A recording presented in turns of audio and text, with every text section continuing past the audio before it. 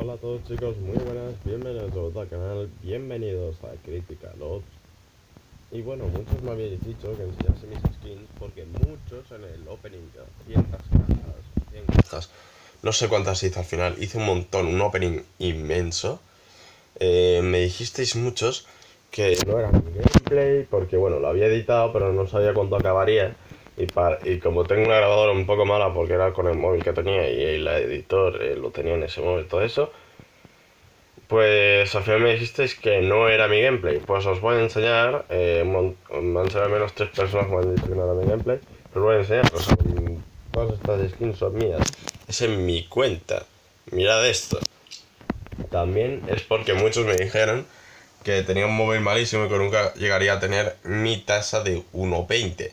Ya tengo mis 10.000 kills y 2.000, bueno, casi 2.000 kills de diferencia, las cuales ya me hacen ya que cada vez juegue, o al menos me guste más, Criticalos. Aquí tenemos a Knight. Es un jugador que realmente revienta muchísimo. Lo tenemos en Can, era sin nivel la semana pasada, ya tiene diamante, GG Knight. Pedo 150, como ya sabéis, tengo la flor. Y esta me gusta, esta me encanta, esta me gusta mucho también, esta es la que tenía, pero la GSR, pues la GSR igual. Esta es la primera que me tocó de la GSR, que es sobre todo, tengo esta, la Maple, después tengo la King Regals, que me tocó, pero es que no es tan buena. Y esta es la Predator, pero me sigue gustando más la carta, porque después de la BR96 tenemos un montón. Tenemos todas las de tier 1, todas las de tier 2. Esta, sí, esta me encanta. Esta, bueno, está guapa, está guapa. La de Arctic me gusta, pero ya no la uso tanto porque me tocaron otras. Tengo la Cal, la Nightlight, que parece falla de textura, pero bueno, está bien. La Woodland, la Crash, que está de puta madre, la Crusader. Después está la Floral, pero también está la Wasteland. Está la One Digital, que es la que estoy usando. También tengo la Ivory, pero me gusta más la One Digital. Me gusta más. Después la XD45 tenemos todas las de tier 1, tenemos todas las de tier 2, menos la Arrowhead. Y de tier 3 tenemos 2 de 3, la Arte, y no tenemos la Highland porque tampoco es que me guste. Pero tenemos la Hotpin, la XD45, que es la que estoy utilizando porque es bastante mejor. Si tuviésemos la Fever Dream, que estaría muy guapa, pues la dejaría puesta para siempre, ya que los de tier 5, este y este ya no me gustan tanto. La máscara de antes preferiría esta. La muerte tampoco me gusta, el Meteor Swarm tampoco me gusta, Slaughter y Lotter tampoco, bueno, Lotter está más o menos sí guapa, pero preferiría este de tier 4. La Dual MTX, tengo de tier 1, las tengo todas, de tier 2 también, incluida la Arrowhead. De la tier 3 siempre nos falla la Highland en X45 y Dual MTX, pues tampoco la queremos porque tampoco. La Arctic me la compré porque me lo tocaba y Macundra la tenía, y es una skin bastante de Hound. Aquí no sé para quién es Macundra, es uno de mi equipo de antes de que creásemos el clan y todo esto. Somos amigos de toda la vida. Bueno, esto es Hound, que no está mal, pero tampoco es para llevarse porque a mí no me gusta. Prefiero ponerme el shader, que está más guapa cuando juego. Así que está bastante bien, sí, bastante bien. A ver, estaría mucho mejor para mí llevar esta o esta o esta, pero ya me gusta el shader, además que me tocó en uno de los suministros hace muchísimo tiempo. Tengo la de White, tengo esta. Esta le tocó un montón de veces. Y estas dos, Botón y White, le tocó un montón a Eric Kintry. Acabaron saliendo dos cuchillos, uno con skin y otro sin skin. Bueno, también de tier 1 los tenemos todos, de tier 2 tenemos todas menos la Lotus. Y tier 3 tenemos la Arctic, la Sugar Rush, la Tribal, pero no tenemos la Woodland. Tampoco me importaría tener la Woodland porque tampoco, bueno, sí no la quiero, pero la Tribal está muy guapa. La tendría equipada de no ser porque tengo la Eclipse, que también está muy guapa. También estaría la Synth muy guapa. Esa estaría bastante bien. La Leopard es malísima, no me gusta. La Hot Rod tampoco. La Scavenged no me gusta tampoco. De 5 sería o Kraken o T-Rex, porque lo otro ya no. T-Rex tampoco es que me acabe de gustar. De la MP7 tenemos menos skins, creo que es la de la AU, las skins.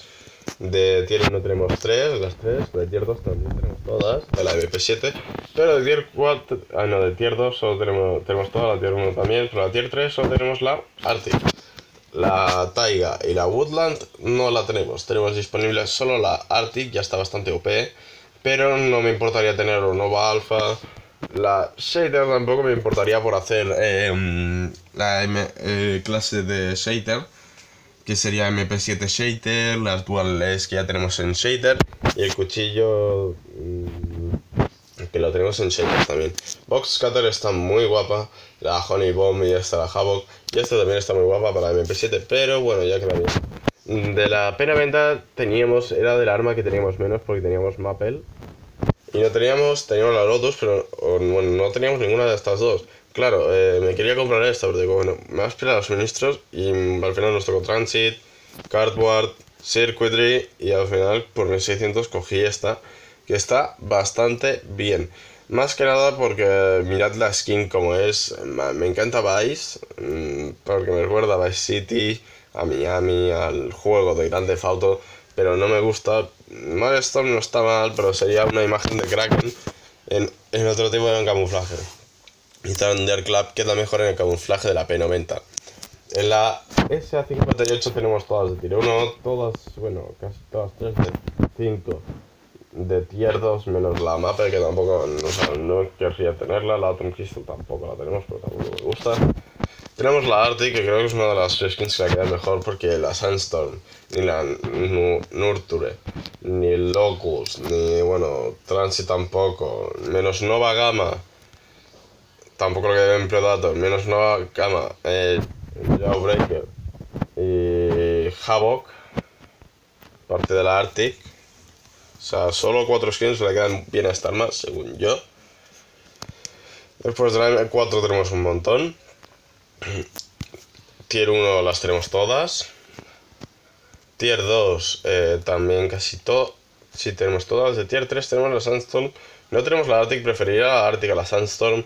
La Sandstorm no me gustan casi ninguna arma, pero ya está. En esta más o menos está bien. Después tenemos la Hound, la M4 también. Está bastante bien. Después tenemos la Leopard, que oye, da un poco para ponérsela. Tenemos la Molten de la M4, la Neon Swirl, tenemos Critical Fashion aquí también, y la Super Hexagon. La Super Hexagon está muy guapa, también me gusta mucho la Valhalla, pero me gusta también mucho la Super Hexagon, así que al final pues me quedo con la Super Hexagon. No me importaría tener la otra, también la equiparía. De la AK-47 tenemos todos, esta también la tenemos, la Danger Zone. No tenemos ni la Dahlia ni la Lotus, no me importa, pero la que más me importaba era la Sion. La Sion, con buenos gráficos.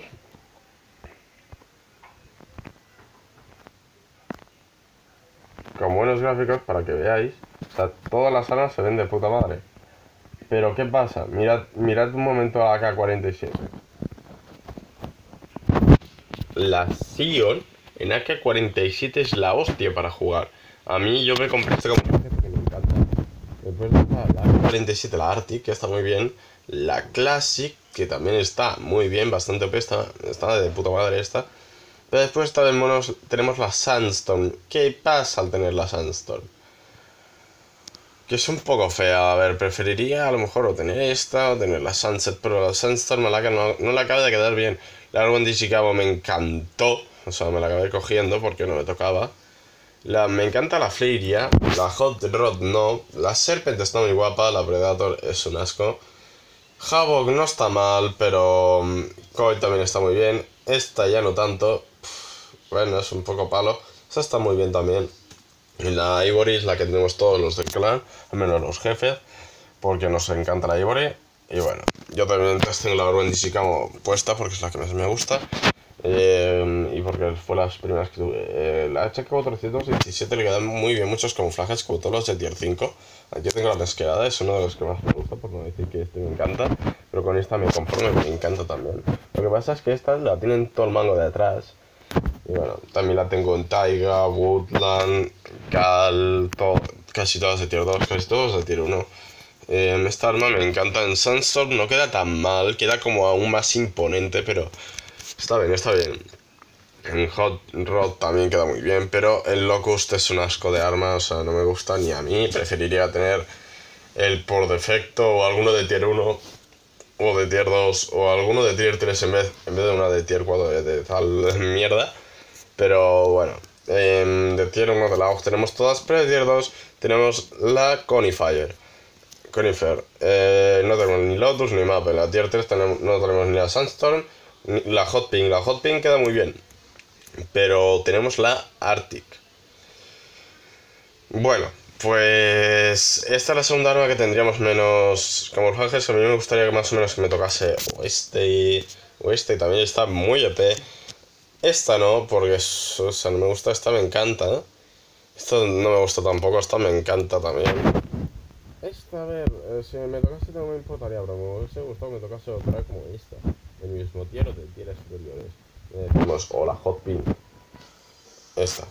Después de la SG tenemos la Wing Kit. Aparte de tener todas de tier 1, teníamos la Wing Kit. Pues nos tocó también la Arctic, la Taiga y nos tocó la Wing Kit. La Herald, no sé si al final me la compré, me tocó, no sé. Es un camuflaje de SG que me encanta. Es un camuflaje que está pepinísimo. O sea,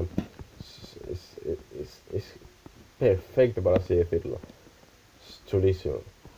Y bueno, ya acabando tenemos la CP6, que la tenemos en todas las de tier 1. La Sunset. El Critical Blocks no está muy bien, está mejor la Arctic, para que no nos vamos a engañar. Pero también tenemos la Jungle, que tampoco está mal, pero a mí me gusta más King Regards. Y esto que es chulísimo, que es la Power Shot, que iría después del ranking de mi Catacomb. Aunque no la tengo equipada, actualmente tengo la Ivory, que está bastante mejor. Por como es todo, ya haré gameplays con ambas de ellas. Y esta, ojo, la Super 90. La Super 90 es un arma muy mala y en anteriores actualizaciones la gente cada vez menos la pillaba porque, claro, tiene el precio de una AK-47 y esta escopeta automática. El tema es que era malísima. Es mejor comprarte una AK por el mismo precio y bueno, en esta actualización la han subido un poco el retroceso, pero han puesto muchísimo más daño. Claro, la gente la ha vuelto a pillar. Ya ves, en cada partida, a lo mejor, al menos de 30 minutos de partida, ya ves que al menos uno o dos ya la están usando. ¿Sabes? Bastante bien organizada esta arma. No me gusta jugar contra gente que lleva esta arma porque cara a cara te pueden reventar. Es lo que han subido. Bueno, en sí, esta arma tenemos la Duotone, la Carmine, la Olivides, todas de tier 1, de tier 2 tenemos solo la Coil, pero tampoco me gustaría tener más, la verdad. Esta, la Rowhead, estaría bien, pero no es que tampoco no me gusta. La Badland es un camuflaje que en la Super 90 me encanta, pero la tenemos en Woodland. Mala tierra, pues me encantaría.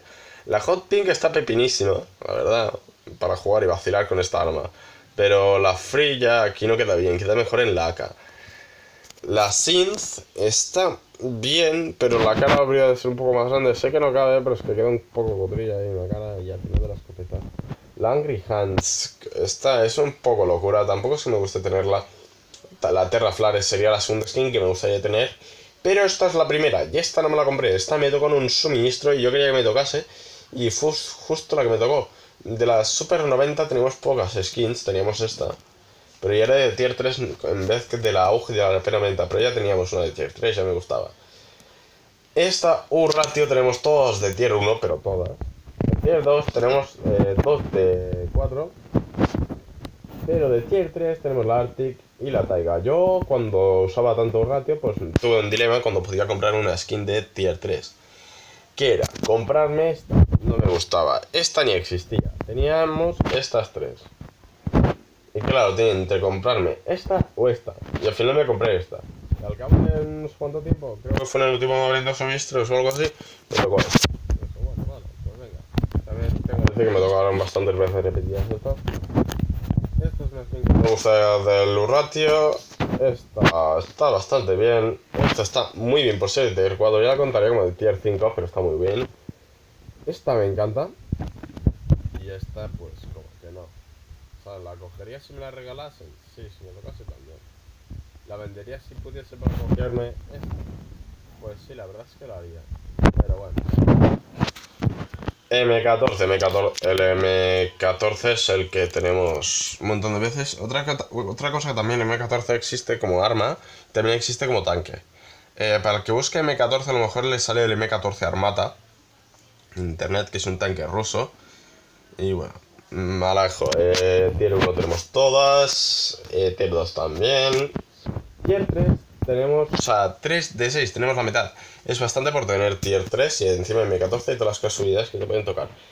Dodge está muy bien, me gustaría que me tocase. Taika se puede ir a tomar por culo. Patón lo tenemos, está guapísimo en el M14.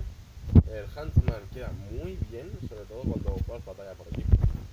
Y Velocity está muy guapo, sobre todo para cuando uno quiere inspeccionar el arma, eso que le das cuando ya ha recargado el arma y que puedes dar para ver o para ver cómo el jugador mueve el arma sin inspeccionar el arma, eso está muy bien. Tier 4 tenemos Wasteland. Esta no quería que me tocase, esta no me importaba que me tocase, pero prefería que me tocase Wasteland. Wasteland la tenemos equipada, es guapísima. También tenemos, ojo, también tenemos Catacomb. Es la primera que nos tocó de Tier 4 y creo de Tier 3, aparte de la Huntsman. Nos tocó ese mismo día que abrimos suministro hace un montón de tiempo. Un montón. Catacomb teníamos, pero al final me gustó más Wasteland, aunque nos tocase Cubicatius, pero Cubicatius es un poco mierda, para que nos vamos a engañar. Y Biotic es otra basura. Basura no diría, pero nos toca el mismo ya que Wasteland. Sinceramente, Biotic es un camuflaje que te encanta, pero a las 4 o 5 partidas te acabas cansando y acabas quedándote con la Catacomb o ya al menos con la Wasteland. El que te ha tocado Biotic y solo ha tocado Biotic, pues ya le encanta. En cuchillos, todos sabemos que tenemos este cuchillo. Este cuchillo, cuando nos toca otro, este cuchillo que se va a la mierda. Vale, pues a mí después de ese me tocó este. Este. Y después me tocó el del dedillo, en suministros más lejanos, por así decirlo. En uno de los últimos que hicimos me tocó la Tac Tool. Y ojo, este cuchillo que nunca usamos, ahora lo estoy usando bastante porque tengo el shader. Por eso os he dicho que me gustaría tener la MP7 en shader para coger las duales y este. Así sería la clase del shader. O cogemos el shader y road to shader y cosas así, podríamos hacer a locuras. Pero de momento voy a hacer el road to special ops y cuando lo consiga voy a hacer a lo mejor un road to shader y si lo tenemos pues voy a hacer un road to he estado pensando y podría estar bastante bien. Pero aún nos queda mucho del road to special ops, creo que al menos hasta que saquen el party para jugar todos. Eso me gustaría bastante. Tenemos generado un menú, a lo mejor jugamos después con él o no sé qué hacemos. Tengo un montón de solicitudes a mitad de todos. Gracias por enviarlas, pero es que me cuesta muchísimo. Es imposible. O sea, a muchos os has aceptado, os he enviado solicitudes al clan. Oye, en serio, os puedo aceptar a un montón de gente, pero también tengo que buscar a muchos. Por ejemplo, a los que tenéis menos de 10.000 kills, lo siento mucho, pero no os puedo aceptar. Es una regla que tenemos ahora del clan. Voy a estar eliminando a gente. ¿Veis? Por ejemplo, no os puedo aceptar a todos. Muchas veces hago limpieza a los de otros clanes. Sí que os puedo acabar aceptando porque muchos se ve que sois muy buenos, pero claro, mucha gente que lleva 10.000 kills es más probable que ellos sigan jugando que vosotros, porque muchos a lo mejor empiezan y a lo mejor están, qué sé yo, 2-3 meses jugando a full como mucho. Y claro, después se van cansando y a la mierda Critical Ops y claro, no hay chat en el clan de momento. En futuras actualizaciones ya me han dicho que sí, me han informado que sí. Y eso ya me gustaría más porque así avisas si te vas, te vuelves tal. Porque yo sé que en el clan a veces una semana un tío que dejó de jugar y digamos niveles bajos al principio, pero al final dejaban de jugar, eran tíos buenos, pero se veía como no se conectaba ninguna hora, todas las horas que nosotros estábamos, porque a lo mejor yo me pegaba un montón de horas, otro compañero se pegaba toda la noche, jugando todo el rato y grabando, pero no se podía al final, todos hacían lo que querían, bueno. Pues chicos, espero que os haya gustado este vídeo, dejad un buen like, si tenéis más de 10.000 kills, una tasa impresionante, podéis uniros al clan, ojo el clan, Tengo que enviar un montón de solicitudes. Un montón. Este lo dejé pasar, el misionario. Que se necesitan mínimo 10.000 kills. Pero este, cuando estuve jugando con el Jena, o sea, reventaba. Después está Katil, que tiene 21.000 kills, 1.40. Otro que tiene casi 20.000 kills también. Yo tengo ya la 10.000 kills, tasa de 90 y ya me gusta más porque, os recuerdo, me diréis, puto noob de mierda. A ver, no os dejo que lo digáis, pero en realidad esto me ha costado mucho. Yo porque tenía el móvil de mierda y bajé desde una tasa que tenía 1.27 con la cuenta. Al final me tuve que crear otra. Al final empecé yo con mi tasa, pero jugando con el otro móvil porque empecé otra nueva cuenta. Pero después me fue a la baja con el siguiente móvil y me iba fatal la pantalla. Por mucho lo que sabréis, llegué a tasas de 0.90 y yo me estresaba en cada partida porque el móvil no me va bien, se me paraba el joystick, se me paraba el móvil, no podía salir de la partida, a veces que estuviese hackeado continuamente.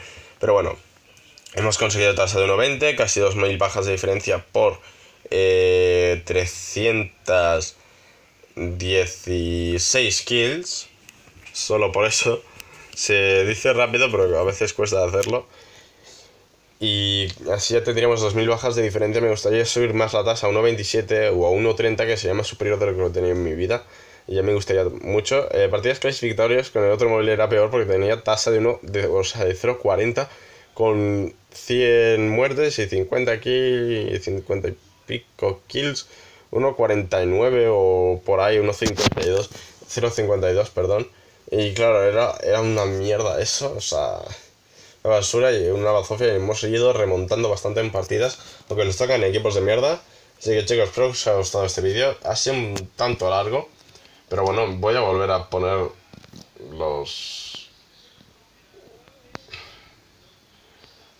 todo esto abajo, nada.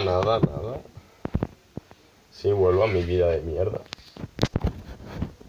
Y bueno, la escala de pantalla la estoy bajando por el lag y todo, y voy a estar haciendo breves, así que chicos, espero que os haya gustado, dejad un buen like, suscribiros si no estáis, un saludo y hasta la próxima. Saludos y adiós.